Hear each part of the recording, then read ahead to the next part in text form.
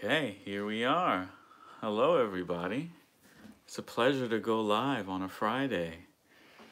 Maybe it's too early for working people. Yeah. But this is what we've usually done before, right? I think so. Yeah. I mean, there are different time zones, different things that happen. Let's see who will join. In the meantime, what are we here to talk about? Huh? No, stop. No more. Okay? Okay. Hello, we have 7 viewers. 10. Here we are. So, as the description of the video says, what we'd like to talk to you about, hello everyone, is the whole, yeah, that's right, Southampton.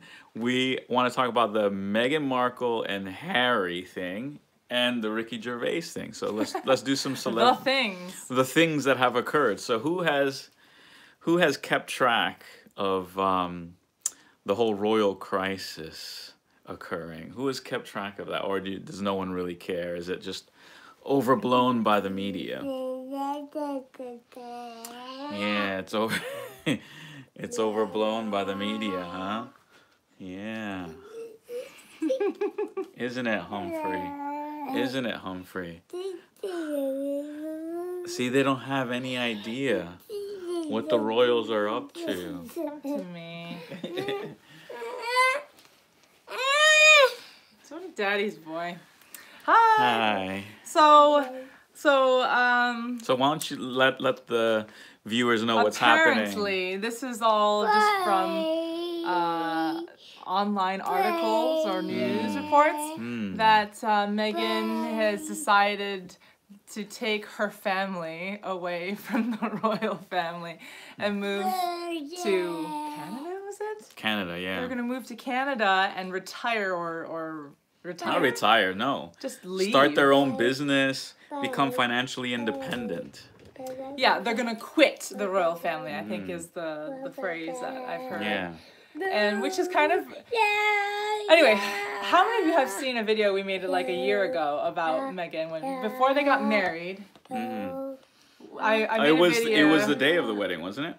No, before that I had made a video just surmising what would happen if they ever got married. And I said that she was a feminist, that Meghan was a feminist, and I don't think it's going to be a good thing for Harry. And a lot of people were skeptical. A lot of people were skeptical of what I was saying. They were like, "Oh, give him a chance. Love is love." And I also mentioned the fact that she's had a divorce previously, and I thought maybe she wouldn't be very faithful. I'm not sure, but then so anyway, they got married, and we reacted to the wedding. Yeah. The wedding was fine. But now, I mean, they're having a series of events. Why don't you outline some of the highlights of what Meghan has, her influence on Harry, I guess. Yeah. I remember your family's comment, but firstly, I don't know. So, just to sum up, right? Harry meets Meghan. They have a shotgun wedding. I think it's like within a year he gets married, isn't it? Like that. Within a year, William... That's not necessarily a bad thing. William tells him to slow down.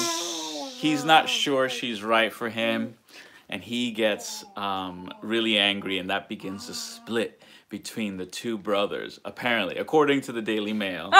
And so then, anyway, they get married, and all kinds of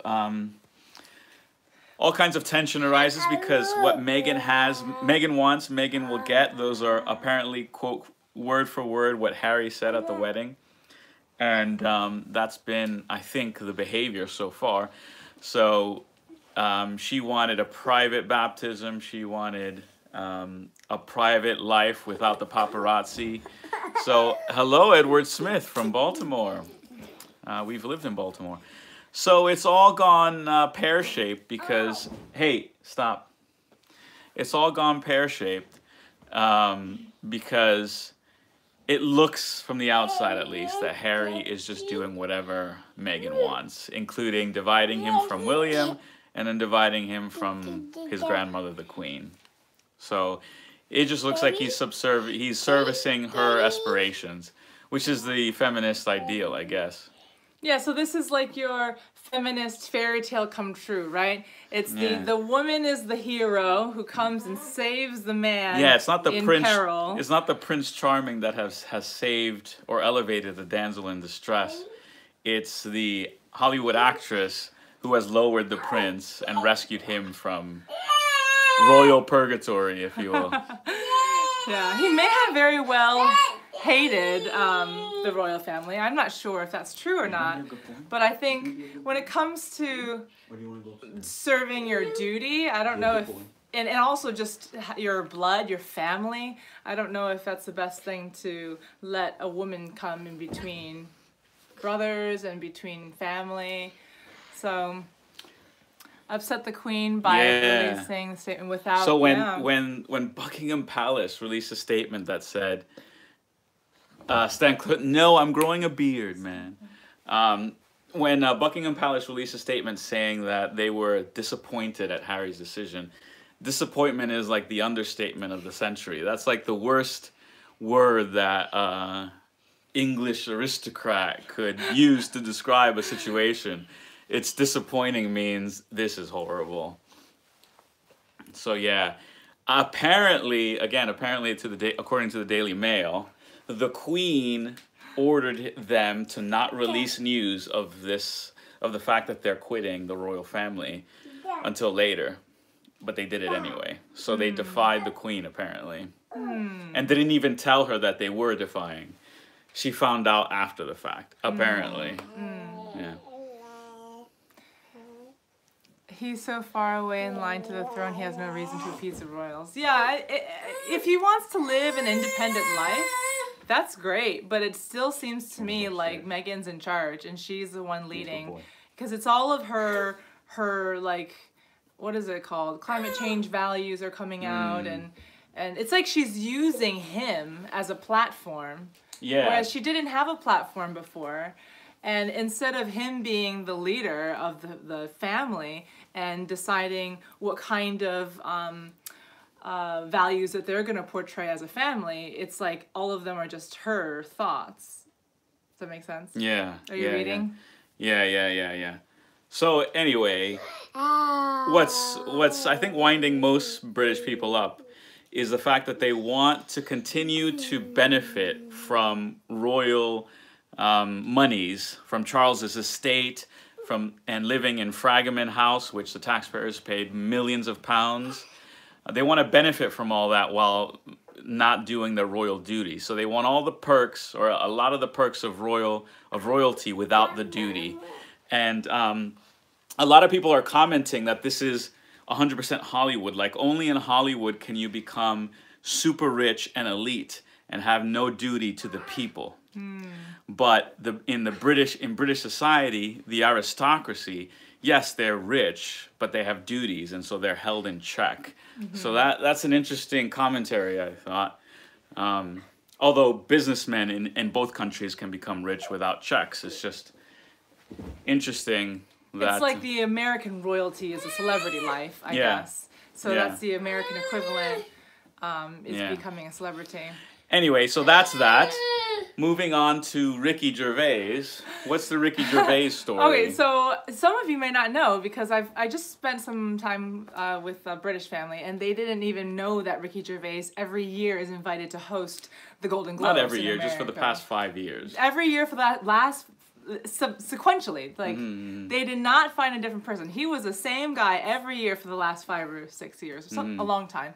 And every year he shows up, he has to offend someone. It's his MO, right? And it's almost like every time he's pushing it a little further just to see if they won't invite him back. And this year there was just some really funny clips where he basically roasted the celebrities, and the celebrities didn't find it funny. I think that was the funniest part of it. It was that the celebrities got offended. And what did he say? So what was it?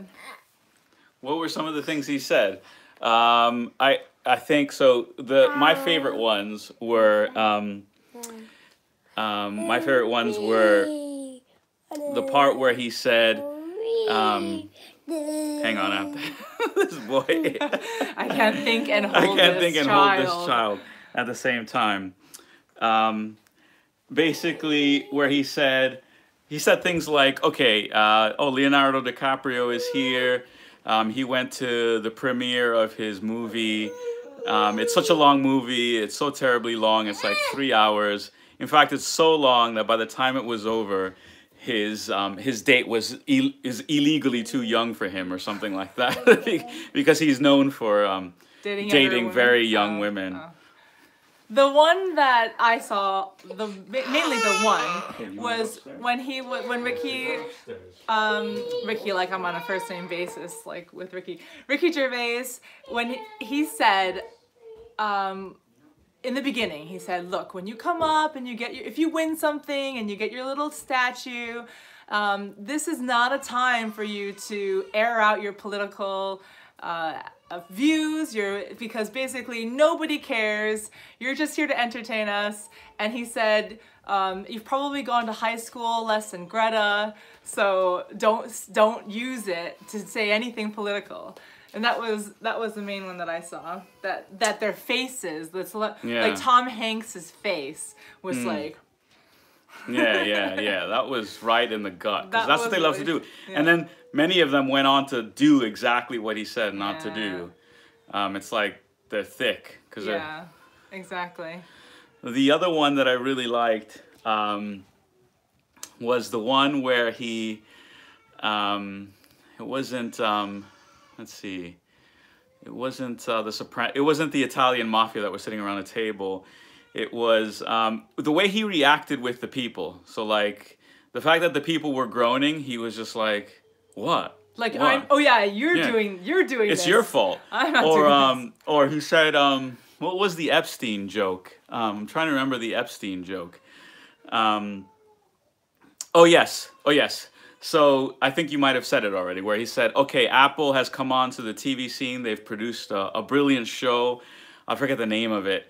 But he said it's all about dignity and integrity and doing the right thing,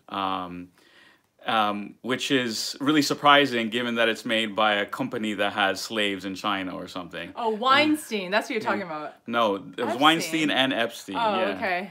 Yeah. Oh, the other one was that the Weinstein one was saying he watched some Bird Box or something. Is that a new show? Where in order to win, you have to pretend you don't see anything. Yeah. And he was like, just like working for Weinstein. Oh yeah. There was another thing was up for an award, and it was a show about a person making his way through the world blind. Kind of like how you guys worked under Weinstein. That was great. Oh, man. Oh, well, here's the thing is that Ricky Gervais had the courage to take it to their face. The fact that they're hypocrites, big-time hypocrites. That they preach a certain ideology, but then don't live it at all. They preach about integrity, and yet they work with Weinstein. They're friends with Epstein. The other one was like, you guys are so corrupt. You work for companies that have enslaved so many people that if ISIS created a streaming service, you'd be calling your agent to try to get a job with them. It's just the sheer hypocrisy, and it took a Brit with courage to go into their face and paint them with the brush that they needed to be painted. But interestingly, I think because he's British, because Ricky Gervais is not American. Oh, they sort of set it aside. No, they don't know how to react to his humor, because the British humor is you laugh at yourself no matter how severe and cutting the comment is. Yeah. You're not supposed to take yourself too seriously. But these celebrities take themselves very seriously. So for him to cut anything and cut them down, they get very offended. They can't laugh it off. They can't. Hey, Robin they don't think it's funny at all. They think it's very offensive. Yeah. So it's just absolutely necessary for Ricky Gervais to do that. And I just love the Twitter reaction to it all, where predictably, like The Guardian and BuzzFeed, they were like, oh, how mean was Ricky Gervais? Or, oh, that you can't was joke or something like yeah, that. that was really cringe. Or, oh, he's right wing now, and he's like reacting to these tweets saying, just because I make jokes about liberal hypocrisy doesn't mean I'm right wing. And he opened up his monologue saying, "Look, these are jokes. You guys need to not not, you need to not take yourself so seriously. There'll be another day tomorrow, and you can move on." It's similar to Dave Chappelle in the sense that he jokes a lot about black people, and they the laugh alphabet at it, people. and they think it's hilarious. Yeah. They don't get offended. And then it came out that the Oscars are considering not having a host. So usually it's Golden Globes, and then the Oscars is the award season. So yeah, the Oscars are considering not having a host because it's too dangerous for their delicate sensibilities to have a host that would take it to them.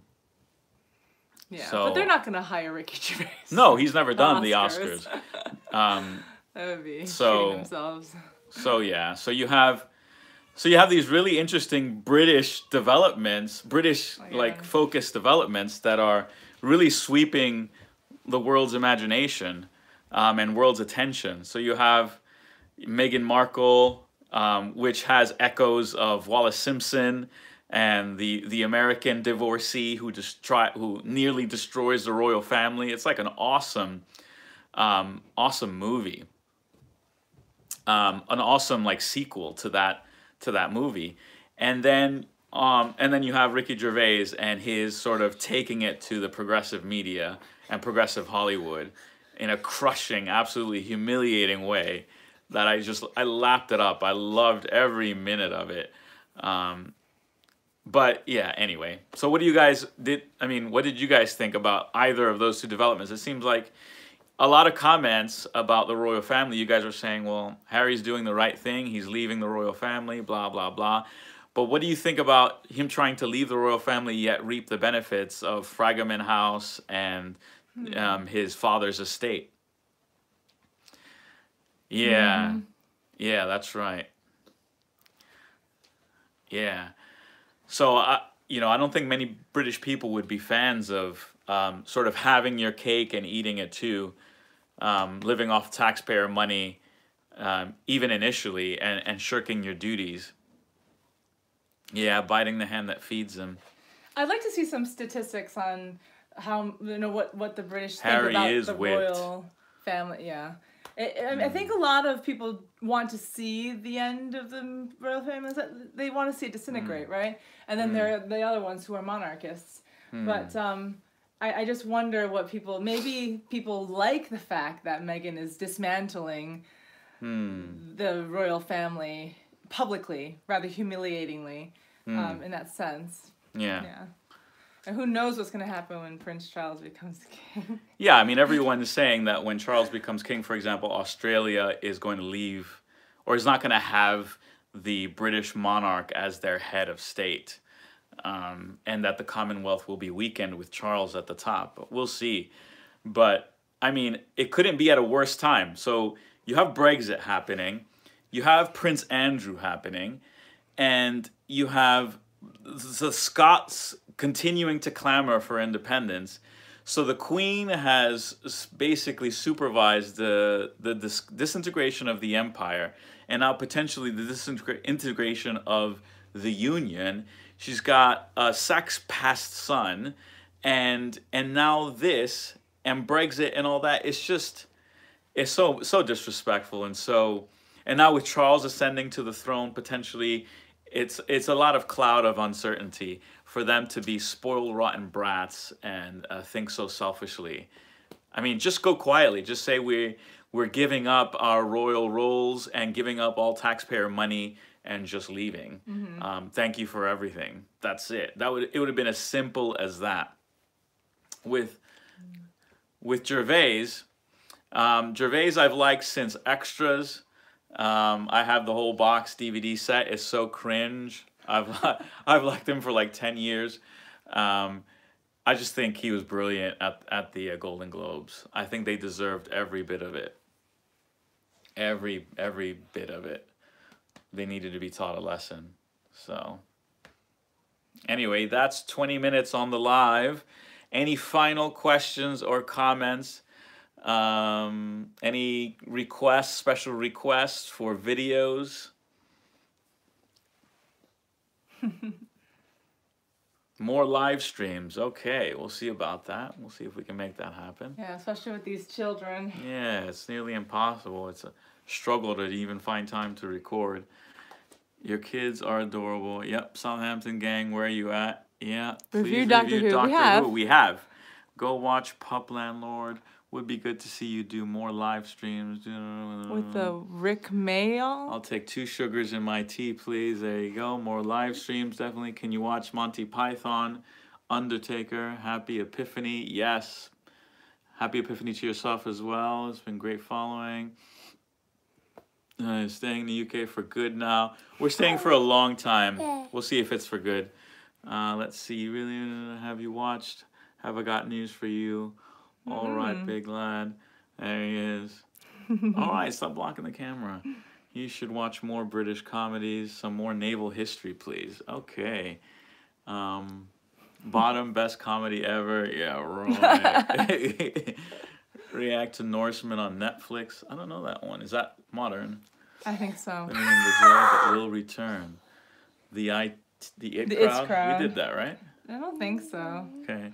Leave us some links then if you want us to react to them. Okay, so leave links to videos that you want us to react to in this video. And with that, we'll bid you adieu. Say so bye-bye. Bye-bye. Bye-bye. Bye-bye. Thank you for watching. Thank you for subscribing. We really appreciate you guys. And have a good weekend. Say bye-bye. Bye.